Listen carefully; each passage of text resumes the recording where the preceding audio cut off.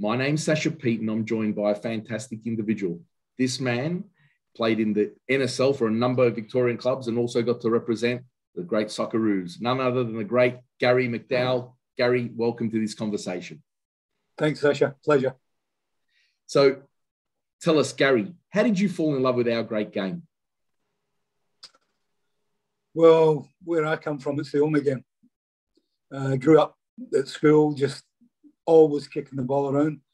Grew up in an area where just loads of kids, and Mum used to call us for tea to try and get us in, but it took her forever because we just never stopped playing. From there, you go to school and, you play for your school, you play for the BB, you play for your local team. So you're playing 3 games every weekend. And life's consumed by trying to be a footballer in a nation where, it's family pride and they just love it, And when I signed my first contract, my dad, I could see it in his face, it was immense pride, And we had a family of seven kids, so we all 6 boys who all played football. I was the first to get a contract, but you grow up in school and you follow the game that is just the game of the nation and the game of the working class people. So yeah. So you're born in Scotland. So is it in around Glasgow? Is that where you? Yeah. Born in the heart of Glasgow. Yeah. And so describe to me. So you're playing 1v1, 2v2, 5v5 on the street in school. More like 20v20. Yeah. And you learn how to be tough. You learn how to stand up for yourself. You learn a lot about life as well in those scenarios where it's it was just fantastic. Yeah, but we would play. We always had the ball. We were never that poor. I hear people saying, "Oh, we played with a ball we made out of paper," and we always had boots. And that's the one thing. Mum and Dad made sure we were a poor family. We never had much money, but we always got what we needed to compete in sport. Yeah, and it was football. So, yeah, but we played in the fields around the back. We used to get rid of the cows and set our goals up, and yeah. You played your adult life sort of towards the back or the centre of the park. So, but where did you play as a kid? So, where did you gravitate to on the park when you played growing up as a teenager? I think anyone who takes up football always wants to be a striker. I mean, I think it's when you're 6, 7, 8, 9, you just want to score goals and be the hero. I was no different. But it was my first year. I played striker in school and for my local club and for the BB. Those 3 teams I played as a striker. The older I got, I realised that my pace was never going to make it as a striker in the level that I was trying to reach. So I then get moved back into the centre midfield and then centre half defender. And basically I played those 2 positions for my whole career. Yeah. But it started mainly as a striker, and soon learned the reality of life. Okay, so you're playing through. Are you playing club football, like at an underage level for your school or representative sides? And talk to me. Who is that for? Well, I was playing for the local team, who were called Phoenix Boys Club. I was then signed. I used to go down to Aston. I was at Aston Villa as a schoolboy, and I was there since I was 12. And at the age of 15, I played a game from a local club, and we played against Hamilton Accies, who we played against their reserve team. And that night, the coach got my dad and said, "Look, we want to sign him." English clubs could only sign you when you left school, but the Scottish club could sign you on an S form, the schoolboy form. So my dad, that night, my dad said, "What do you want to do?" Because I was still going down to Aston Villa every school holidays. But something happened. We lost. There was a letter lost in the mail, and we never got the letter for that school holiday for me to go back to Villa. So I was good friends with Gordon Smith, Andy Gray, who all came from Drumchapel, where I grew up. So they were all at Villa at the time. And, you know, whether it's hindsight or whatever, but I actually signed for Hamilton that night. My dad said, look, I think you've got a better chance here of getting first team football. You can always go to Villa if you're good enough, and they'll come back. And I think you should sign here. The manager really likes you. And anyway, I signed there. And I made my debut when I was 15. So wow. I played against Brecon 15 City. years old, so you're playing first grade at 15? Yeah, I made my debut when I was 15. Yeah. Oh, that's fantastic. So that's almost unheard of now. Yeah. So congratulations. I look back, Sasha, and I'm not huge on patting myself on the back. I loved playing and I loved what I'd done and I'm proud of it. But, that was then and this is now in my life's. But, my kids, I've got 3 sons who love the fact that I played for the Socceroos and, But making my debut at 15 was unbelievable, man. Like my whole family was there at the game and I never knew I was playing. I get told to come in the team bus and I never brought my boots. My father packed my boots. It was a secret. The manager said, don't tell him he's playing because he won't sleep and I want him. Anyway, I made my debut that day against Brecon City as a 15-year-old. And I left Scotland when I was 24 and I'd played 245 games, mate. So, it's a lot of football at that age. So the next year, at 16, so I lost control of what I was doing with my club at my club level, and I was straight into the Hamilton reserve team as a 15, 16. Then I started playing from 17 onwards. I was basically in the first team. So, so talk to me. So, what's it like? You still going to school at this time as a 15-year-old, and what? So, what was it like at the? All the boys would be in awe of you making. Well, I was involved with we'd actually a very good school team where Danny McGrain's brother Tommy McGrain played with a guy called John McDowall who went on to play for Rangers. We had a very good team. So there was no we were all getting signed up by professional clubs and getting, my first wage was £5. So I signed a contract at 15 for £5. I played that game and we won the game. I think we won 2-0 and I got £15 bonus. So I got £20 in 1974 when I was 15. I think my dad was earning 30 quid a week at the time. So, wow. Yeah. It was hilarious. My dad was looking at me going, I can't believe it. You've earned more this week than I have. Yeah. So, And talk to me. Who are some of the characters that at Hamilton that sort of influence your playing sort of idea? Describe the type of football that was played at the time. Yeah, we had a lot of managers there that they don't last long if they're not successful, and it's hard in a team like Hamilton because there's no money. We were a club that transferred players rather than buy good players. We used to get older players like a guy called John Blackley who played for Hibernian, played for Blackburn, played for Scotland. Legend of a guy, like an amazing bloke. Kenny Dalglish was ready to sign for Hamilton, and then Celtic came in, and he was ready to sign. And I knew him because I played for a club called Postal YM, and that was Kenny's junior team as well, who were linked to Aston Villa.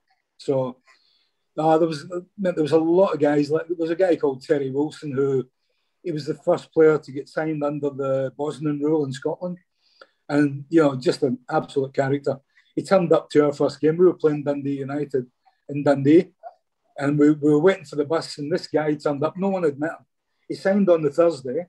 And he was playing on the Saturday. He turned up in this camel coat with the collar up. And these dark sunglasses in the middle of winter. And said, right, guys, my name's Terry. I'm your bookie. He was the bookie. He was taking bets on the bus for the racing that day. And I was never a gambler, but a lot of the guys were like, oh, yeah, right, here we go. And he was like characters, mate, But there was a lot of managers. Eric Smith was my first manager, who was a Celtic player, and Leeds United. David McFarland, who was the Celtic manager as well, who won the Scottish Cup with Partick Thistle, who my young brother used to play for. Who else did we have there? We had Bertie Auld, who just passed away. Bertie was my last manager there. And again, an absolute character. I'll tell you a quick one. We were playing Dundee, and we were 2-0 up at half time. And we go in half time, and Bertie was like, guys, that's brilliant. Yes, keep it going, it's great. There was nothing really tactical. It was just energy and passion. So we go out, and we had a goalkeeper called Ricky Ferguson who had a stutter. Anyway, the second half starts, and we get the cross come in. Ricky goes and drops it. The guys at the back post taps it in. They scored a decent second goal, so it's 2-2. The third goal, the guys hit it from 30 yards, and it's bobbled and gone straight through Ricky, the goalkeeper's legs. Anyway, we go in at full time, and we know we're going to get the riot act. So we walk in, and Bertie comes in. He goes in. There was loads of cupboards with the boots and the tracksuits and all the kit. He empties the whole lot. He's throwing them on the floor, and he turns around. He's there for about 10 minutes, throwing boots everywhere, getting into hampers. And he turns around and he goes, "Okay, somebody please tell me, has anyone seen a goalkeeper?" And Ricky's in the corner. Ricky goes, "Boss." He went, "Oh, there you are. Where the F have you been for the last 45 minutes? So not a great deal of tactical knowledge, but just passionate and, you know, played the game at a high level. Bertie Auld was a Lisbon Lion. You know, he won a European Cup, so... Yeah. And Hamilton, you mentioned you were sort of one of those teams that you'd have to struggle to win points against the stronger clubs, or where were you sort of situated? Oh yeah, we always had a battle on our hands every year, and you know you get used to it. Every year was like, okay, we signed a few players, and you know we'd sign. I remember we signed a couple of guys, John McQuaid, who played for Celtic. There was a big, strong affiliation with Celtic in Hamilton, as in players that they used to sign, which for me wasn't a great thing. I'm a Rangers supporter, you know, so it was like all these Celtic people just keep coming in, and but they were good guys and, you know, good friends and lifelong friends now. So yeah. Okay, so you're 24, like you said, you played over 200 games in the Scottish First Flight for a club that, you know, every game you need to scrap to win your points. And you get, next thing you're in Victoria. So how did that come about? Why Australia? I had a friend, Terry Wilson, who I played at Hamilton with, the ex-Hibernian boy. He went to New Zealand for a 6-month stint. And he called me when he was there. I was very good friends. We became sort of best mates, Terry and I. And he called me one Friday night, and he had a few drinks, and he said, "Big man, you need to come here, mate." He said, "They're treating me like a superstar." He said, I'm on the radio, I'm at the races, and, you know, I'm a celebrity, mate. He said, "You should come." He said, "Come for 6 months, it'd be great." Anyway, I got a contract with Mount Wellington in Auckland. All right. And they were they sent me the contract across. While I was ready to sign it, I was ready to go for 6 months. Hamilton wouldn't release me. They said, "Nah, we're not going to release. We'll let you go on a loan, but you're not just going to go and walk out." So I had to sign I signed a 6-month loan period for Mount Wellington. I was ready to sign, and I got a telephone call from Melbourne. There's a guy called Gus McLeod, who is a very good friend of mine, a very good coach, who's still coaching he was coaching Lang Warren, and huge guy, and a great friend of mine, one of my best mates in the world. Like, I love the guy. And he phoned me one day from Melbourne and said, "Garry, it's Gus." Gus left Hamilton the year I joined. So I knew him basically from Hamilton for a couple of months, but he said, "Mate, what are you doing going to New Zealand?" He said, "What's the deal? What are they giving you?"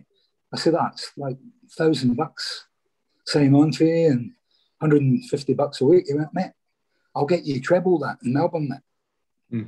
Bobby McLaughlin, the Scottish guys, coaching Footscray, and Gus was playing with Footscray at the time. So he said, "Mate, I'll get you $3,000, I'll get you 300 a week, mate. What? I've gone, yeah, I'm happy to do that. So I signed there for 6 months, mate.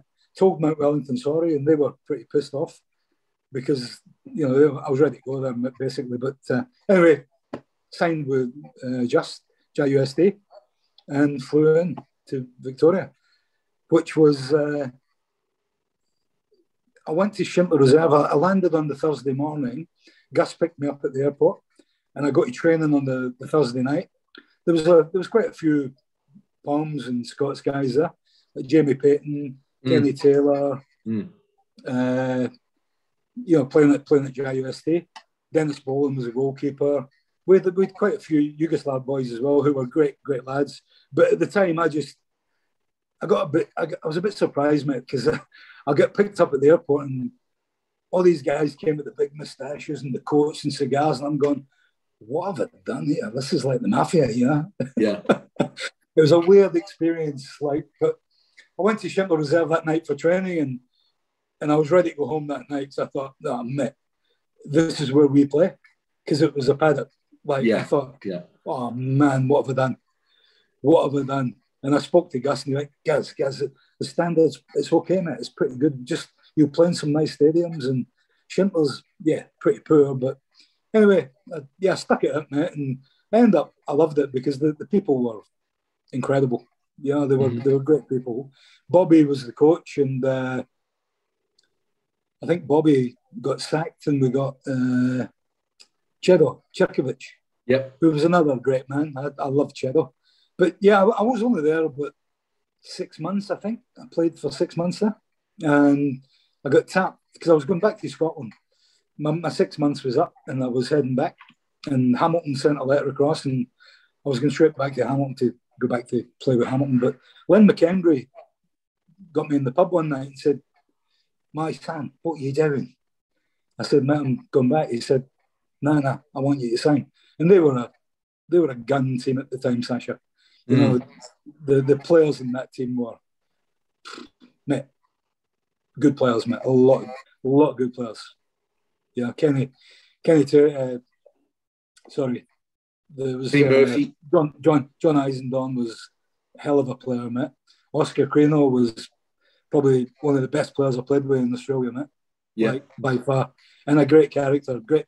I ended up, me and him played in the middle. Like, you know, I would win it and just give it to Oscar, mate, and there you go. You know, and up front, you had Dougie Brown, Charlie Egan, who scored a lot of goals, mate. And you had Kenny Murphy, Carl Halford, Alan Davidson was playing there at the time, you know, Bobby Russell, Ange Postecoglou, Stevie Blair, mate, just... Yeah. So you've named half a dozen Socceroos there. Well, that's what I used to go. Yeah. I used to go to training, Sasha, and go, wow, how good's this? Knowing these guys on my team every week, it was, they were a good side, mate. And good coach, the best coach, mate. Like, Len was unbelievable, mate. Unbelievable. So so it's in this time that you first get selected to play for Australia. So walk me through how that sort of eventuated. You know, when were you first included in a camp, and then how did you make your debut? I think it was we were playing, and I'll tell you exactly because it was me and Paul Wade. Me and Wade, we were playing for Victoria against Australia, and it was played at Middle Park, and they were travelling. The Socceroos were getting ready to travel, and I went out and just me and Wade had good games that day. And I was determined to show Frank Arup that I was better than the centre halves that he had, met, and passionate. And I knew he was a passionate man, so I went out to portray that to him that day. And I think, well, I was successful because I was in the next squad we played and it was the B team. Me and Wade made our debut against Czechoslovakia in Adelaide, and then Frank used to, I think he liked the way I said about playing, and you know, he loved people with passion and determination and grit, and you know, that would die for him. So Yeah, so it seemed like he really wanted to add some bite to the Australian team, right? So he wanted players that were going to give him that sort of mongrel, and you're definitely one of those players who could add that bite. So the time there was Steve O'Connor and David Ratcliffe. They were the in-house defenders who were very good at their, what they done. But I was determined and I thought I was better than them. So I thought I could play a wee bit and I was tough and I thought I had just a wee bit an edge on them. But no disrespect to those guys. They were big players for Australia, and they had great careers. But, as a player, I think I remember I had one conversation with Alan Davidson. He said, some coaches, they don't help you as a player and they don't make you. I said, David, if you need a coach to make you as a player, mate, then you're playing the wrong game, mate. Like, you know what? I'm going to get to where I'm going to get to by applying myself and being determined and proving to them that they need me in the team, mate. So that's what I always done, mate. I wanted to prove that, I was better than the guy they had in there.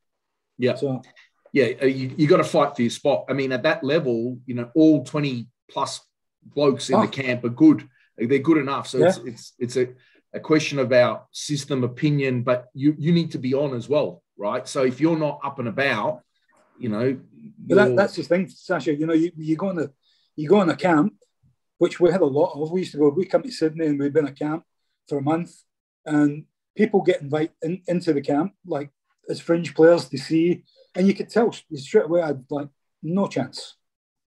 They're good NSL players, but they don't have what it takes to get to that next level, and that's mongrel, mate. You need to, like Oscar Quino, mate, for the player that he was, mate. Oscar broke 2 of my teeth, mate, playing in the game one day. Okay, how did that occur? Mate, that was me and him. I was playing for JSD at the time.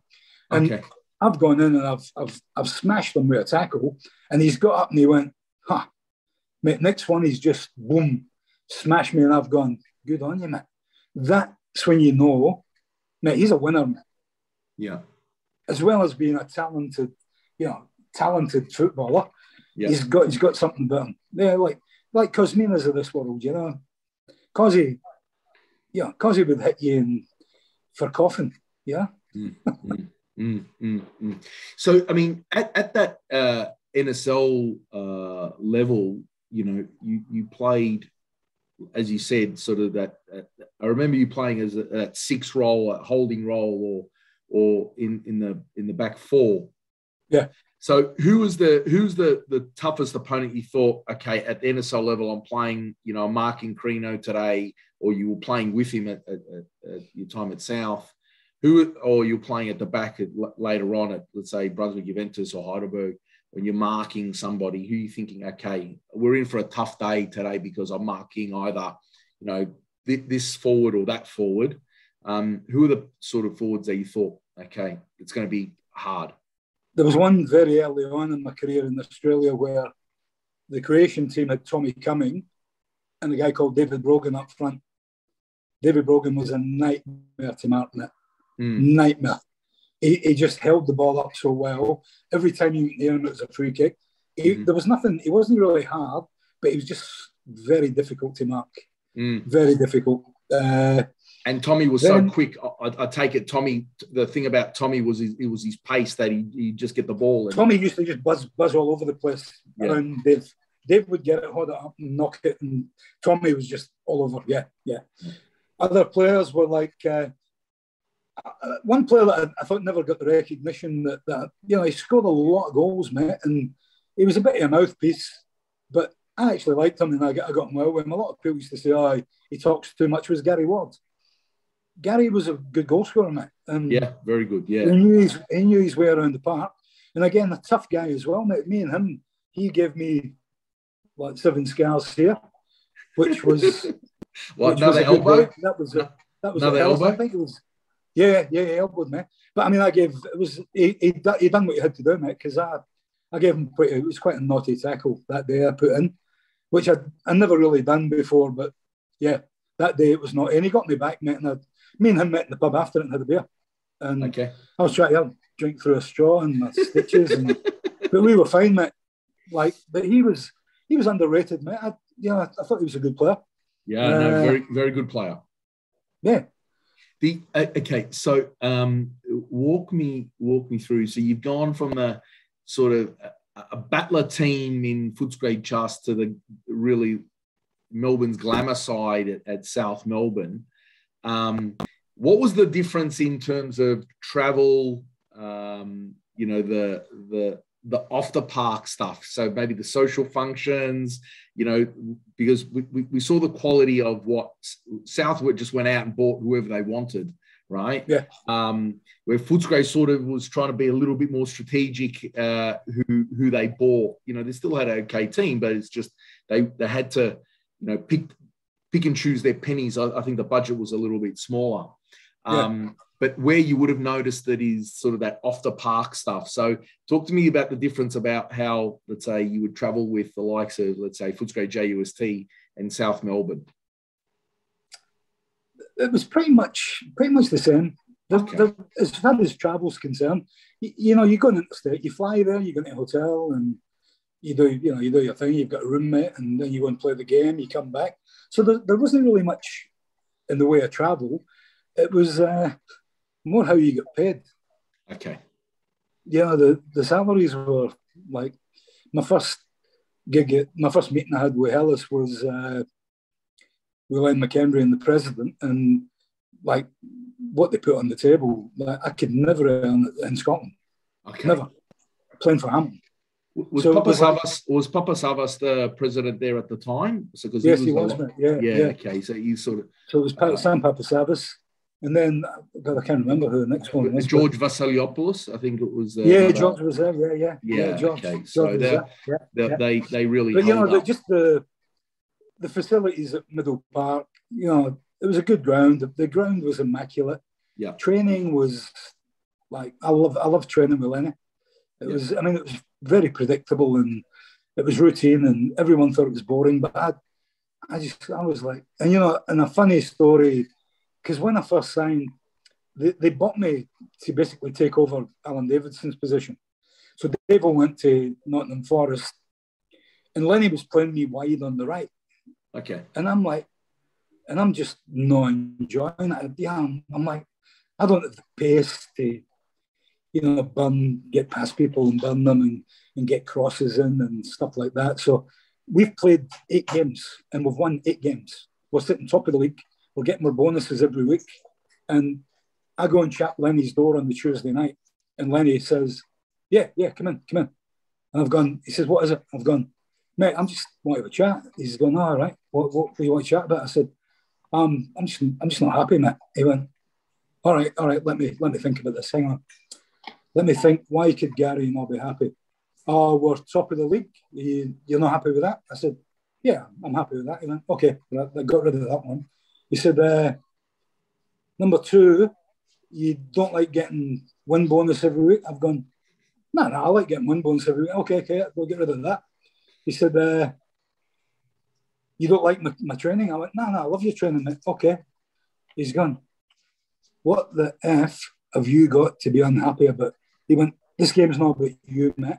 This game's about us. He said, if you don't want to go back to Footscray, mate, and be the big hero and get beat every week, go, mate. I don't want you. He said, you've done a great job for me. And just shut up and go and play. So he taught me a lesson, mate, a big lesson about, get rid of the ego. And we've all got egos. But for him, it was more, get this team solid and everybody's got a key role and you should know your role. And that's what I loved about the way he played. A lot of people thought it was boring and a bit robotic, but, you're winning every week, mate. And it's hard to say it's wrong. Yeah. And it's all about team balance too. Like it's, when you're a coach, you want to play your best players in the best possible position. Somebody's going to be unhappy with where they fit in that system. Correct. Yeah. Right. Yeah. They end up like, he knew players that he needed to sign to play in certain positions. And he moved me back and I started, I think John Eisendorn got an injury and was ready to retire. So then I slotted back in, and it was me and Stevie Blair and Ange and Bobby Russell. That was we're back for a number of years. So yeah. And who'd you room with at South? Like when you were? Good question, mate. It's funny. I can't even remember that, mate. I remember my Socceroos was Graham Arnold and Alan Hunter. Yeah, Hunter for most of the time, and then when Hunter never got picked, me and Arnie were roomies. For Hellas, Charlie and Dougie, they used to. No, mate, sorry, me and Bobby Russell, mate, my Scottish compatriot. Yeah, me and Bobby. I think so. Now I need to ask the question because at the time I believe the Socceroos were sponsored by a predominant cigarette. Yeah, they were Winfield sponsor. Yeah. So we were the Winfield Socceroos. Correct. And so the story goes that on each camp or at each session, a couple of the box of cartons would come in, right? And all the players would go and get their share, typically for a family member, right? So you'd go get your 2 cartons and then hand it off to an uncle or a brother who smoked, because the vast majority of the Socceroos didn't smoke. However, word has it that you use them for yourself. So tell me, how many cigarettes in a day would you smoke? When I was in camp, not a lot. Okay. Like in camp, because you're there and your roommates. What's a lot? Not 5, 10? So is it 5 cigarettes a day? Probably 10. 10. Yeah. Okay, so 10 cigarettes a day in camp. But what used to happen, Sasha, was the rep from Winfield would come, and he would come on tour with us, mate, and he'd walk into the camp and he'd have these cartons and go, "Gaz," and he would throw them to me, and Frank Arnott and Eddie Thompson will look at me going, What are you doing, mate? I've gone like a smoke, yeah. Yeah. So 10 cigarettes, obviously they're free because you're getting sponsored. So in camp, 10 cigarettes a day. And then on your, let's say in the off season, if you're on a night out, how many cigarettes? Packet? I don't know. There'd be quite a few. Yeah. So of a night out, if let's say you've had a big win and you're at... but that's the thing, when we have a big win, there's a lot of closet smokers in that Socceroos, mate. Yeah. And they all come out to play. And they're like, guess. Like, yeah. So, yeah. All right. So yeah, I never really... You never counted. Really tried to hide it, mate. I just... So Eddie Thompson and Frank Arrock definitely knew. So you played 25 times for Australia, 16 full cap Socceroos. At each one of those times during the week, you'd go through at least a couple of decks. Yeah, mate. Yeah, easily. Yeah. Okay, and so and if you'd have a big win, so we had some really big wins. So the let's say if you have a really big win, how hard would the bender be? Yeah, we give it a nudge, mate. Yeah. So tell me. So talk to me. Talk to me. Walk me through, like, if you can remember a big win, let's say for the Socceroos, comes out without naming names. First of all, I mean, there's a lot of people going to be watching this, mate, and a lot of kids. So I'm not going to go into full detail, Sasha, about what we got up to, mate, because I don't think it would be very good for the game. Yeah. Because it was pretty a different cool. era, and this is my point. You're right. So this is my point, and I want to just touch on, because it's a different game. Because when I was growing up as a boy at the lower leagues, I'd see senior players, let's say down in the state leagues, at halftime dart off for a fag. Sorry, Matt. Yeah. So at the lower leagues, everybody, let's say after the game, would go to the bar. Both teams would drink, at least have one, right?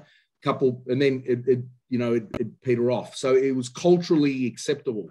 And like I said, down at the lower leagues, at halftime, one of the players would be having a dart at halftime, right? So now it doesn't happen. We're in a population where, like, I think only 10% of Australians smoke now. So it's dramatically decreased. It's very expensive, etc. Well, I don't smoke now either. Yeah. But you're a Socceroo and smoking. So did you know, like, to walk me through sort of the health and fitness? Did they advise you about proper sort of training regimes or looking after your body? Was there any education around what smoking did? Nah, nothing, Matt. And so hydration. We used to go into camp and we would train twice a day, and it was pretty standard, Matt. There was never any, like, they've got dietitians, they've got guys who test your heart monitor every game, and they've got video analysis. We're in a completely different world, as you say. So we'd keep ourselves as fit as we could. Mm-hmm. Obviously, if we were playing nowadays, we would be a lot fitter. And I think, there's a lot of change. I don't like comparing, eras, because they're all different, mate. And there's different circumstances. The money involved now, like, we get paid $100 a day, mate, to go and represent Australia. Yeah. And you can never keep a job because, we were having to leave the country and go away for a couple of months, and, you can never keep a job, mate. So for us, it was sacrifice, not making huge money. And, we've still got families and we've still got mortgages, and $100 a day, mate. And then we'd have to argue and fight. I remember we played Everton. Everton came here and we filled Olympic Park in Melbourne. They just won the English Premier League. We go and play them, and we got beaten penalties, mate, but we get no bonus money, nothing for playing that game. And for us, it was like, mate, $100 we got for that game. There was obviously you did it because you wanted to, because it was the pride of representing the country. But getting paid $100 to play for your country, it's not even enough to sort of sustain your family. Was there advocacy within the group to sort of try and bond together to try and make a little bit more money for the playing group? Did you try and negotiate? We spoke one day. About going on strike, Matt. Mm-hmm. Charlie Yankos was the captain, and we sat down and said, mate, this is just not good enough, mate. They are taking advantage of the fact that they know we want to play for our country. Mm-hmm. They know we'll play for nothing. But, is that the right way to treat us? Because they know we're passionate about playing for Australia. So don't pay us any money. And we were adamant that day. We were saying, we're not going to play, mate. And Charlie's, okay, I'll go and have a chat to them. And anyway, they resolved that a little bit, but it was never great, Sasha. For playing at that level, and, you should be rewarded, I think. You're 11 players out of a total population who have been picked to wear the jersey. And everyone, you should play for nothing. That's okay, as long as you've got a good job somewhere and getting paid. But that played with a role of keeping a good job as well. So, we're between the devil and the deep blue sea. So, anyway, we all played, and, we all loved it. So. What would you say was your proudest moment playing for the Socceroos? Which game, and where you felt like you just did a really nice job for them?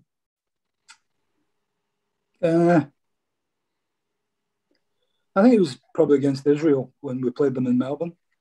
We beat them 2-0 in the qualifiers for the Korea Seoul Olympics. Mm-hmm. And my dad was there. So my dad flew in from Scotland to watch that game, and he went to most of the games when he was here.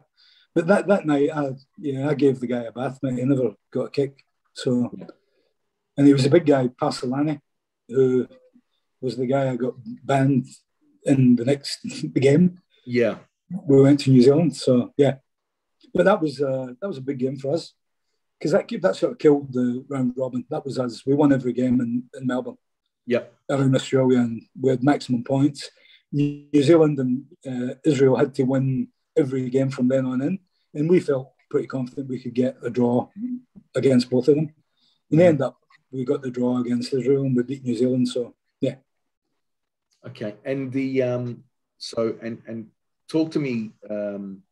What was the mentality of the Arrock dressing room? Because he was quite innovative the way he approached the game. So what were some of the things that you remember about that an Arrock team talk? What was the essence of what he would say? It was fueled by passion. He was, and he used to come up like I remember him. He'd walk up to me and punch me in the chest, physically punch me, and go, "You ready, boy?" And I've gone, "I'm always ready. I'm ready." He's like, "You'll kill." So he actually poured fuel into me. That's the last thing I needed. Like, 'cause I already had that in abundance. I never needed to be poured more. Like, I was running out there going, like, "Here we go." Like, it was more like Bannockburn than a game of football, yeah. So, but yeah, he certainly. And it was funny to watch the different characters because obviously, there's a lot of other guys in the team who don't have the same aggression as me. They're more mellow and they play it differently. But it was good. He even got them a bit passionate. Yeah. So that was and Eddie was a good cohort for him. Whatever Frank missed, Eddie would pick up on, and and Eddie knew everyone like intimately in Sydney, especially boys like Frank Farina and guys like that, where Frank coached them for years, and he knew how to get the best out of these guys. So yeah, but Frank was just so passionate and very loyal, and again, not a great deal tactically. As far as setting teams up, and I'm a big believer in at that level, you're picked for a reason. As soon as you go on the park, you know your job when you're in a system. And we knew the system. So I knew my role in that system. And it was up to me to perform that role. Not Frank. Frank's on the sideline. As soon as I cross the white line, it's down to me and the rest of the guys. So, Eddie would tweak it. Okay. And so out of the two, so it's you and Alan Hunter rooming, and when Alan wasn't in the camp, it was you and Graham Arnold. So who let you sleep more? Arnie, 100%. Have you ever heard Hunter talking? Mate, non-stop, mate. I remember I get injured against New Zealand, and Alex Tobin had just been introduced to the squad. So I get injured and I'm missing the next game. So Alan Hunter is in the room and he's polishing his boots, and I'm going, "What are you doing, mate?" He's going, "Oh, I'm just getting the boots ready." I've gone, "Mate, Alex Tobin's playing that. You're not even playing." So Alan got the shits a lot with Frank because he never really got much of a run. He played in games that we'd already qualified and stuff like that. But Alex Tobin took over the mantle on that next game, and then he eventually took over when I gave it away. Yeah. So, but Alan he's hilarious, mate. He's very, very funny guy, mate. And again, we were in Korea training one morning, and it was like 38 degrees, mate. And we used to get Coke Zero or Coke put in the fridge for after training. So we'd go up there, mate, and you're so dehydrated. I go in the fridge, and I stayed back, done a wee bit extra, get back to my room. Every bottle of Coke is gone, mate, empty, lying on the floor. And I look and I go, "Mate."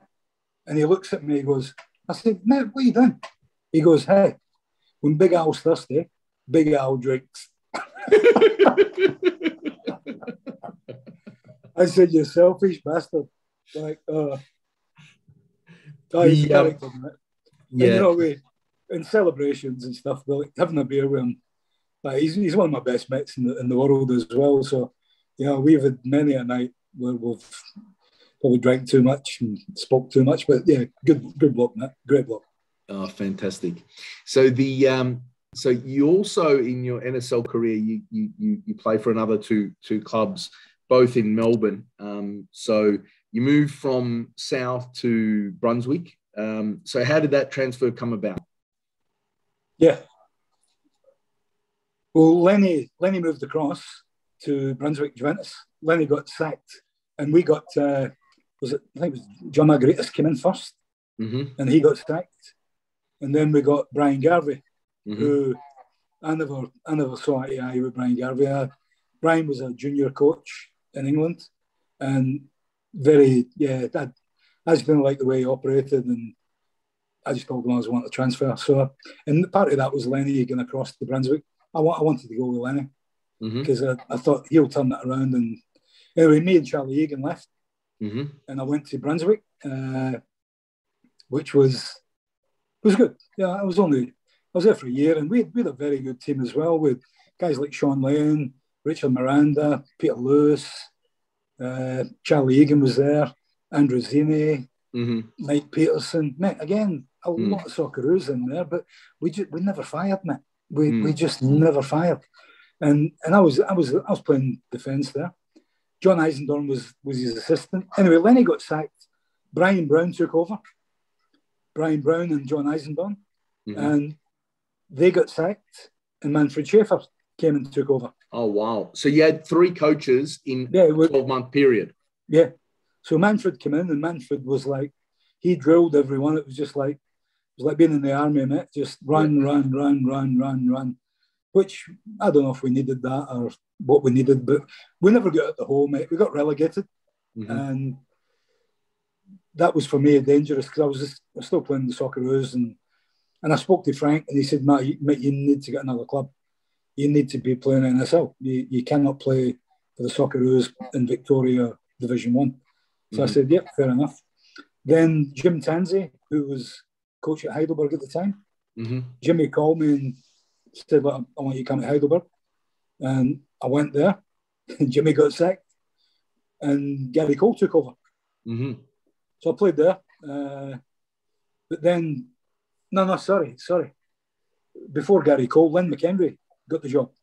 Okay. And that's when I went to Heidelberg, mate. I went with Lenny again and played there with Lenny. And again, we got relegated that year as well, mate, which was disastrous. But we came back up the straight next year, and that was a great season. We played and we won just about every game in the Victorian League. Then we played in the playoffs, and a good friend of mine now, I never knew him in Scotland, but a guy called Albie Kidd. Albie was coaching Adelaide, and Albie's a cocky, cocksure, and he was like, they beat us 1-0 in Victoria, mate, when we hammered them, and they scored this goal. Anyway, they beat us 1-0. We went to Adelaide, and he was like, "Oh yeah, mate, we beat them 5-0, mate." Oh wow! And it was awesome. But then we played Brisbane. We had to beat the summary was we had to get a point in Brisbane to go back into the National League, and we were 2-0 down with 7 minutes to play at Perry Park, and Stuart Stevens, I'll never forget, Stuart Stevenson was up front. Ange Gutsoulis, again, we had a decent side there as well, mate. But anyway, I've gone up front, mate. And Jeff Olvers launched one.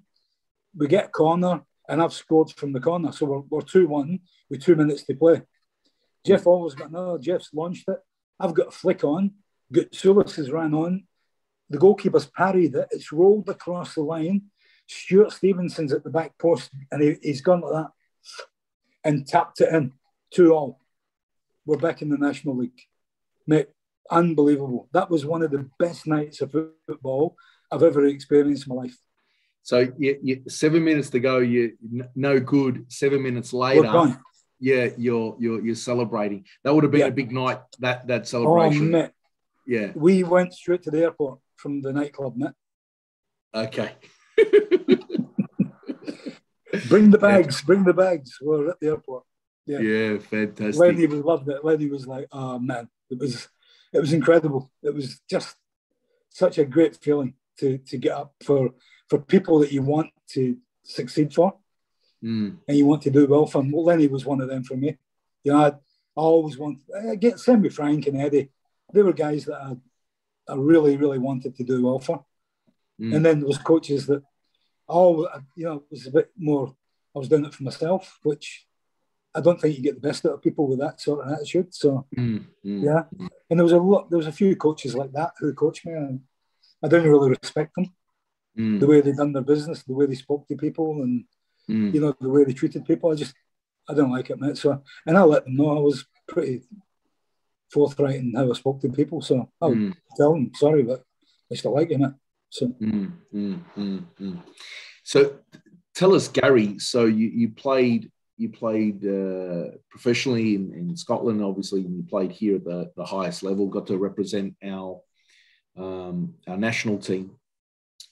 Now you're speaking to the likes of that, 15, 16, 17, 18, 19-year-old boy or girl, and they've got something and they want to transition to first team football, regardless of whatever level it is, right? So whether it's state league team or a NPL level, or they're trying to play pro, what advice do you have for them to transition to senior football? I'll always look at where it starts and where it finishes. So it starts with everyone the same. We don't get paid. We're playing because we're in school and we love it.